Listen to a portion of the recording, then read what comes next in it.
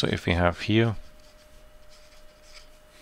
our analog domain, and this is our digital one, and so here we've got our poles, that's real, that's imaginary, so we've got our poles here, and this one is stable,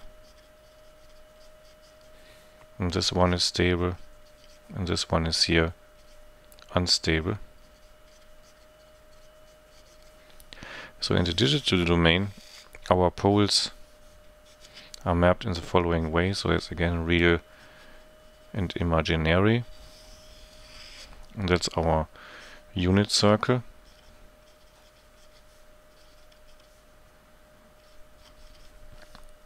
That's these two stable poles ending up inside of the unit circle.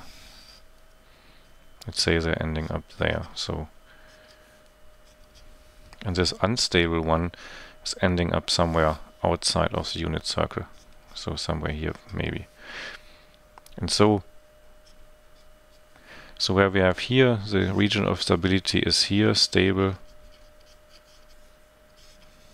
unstable. In the digital domain it is so that this region here, this is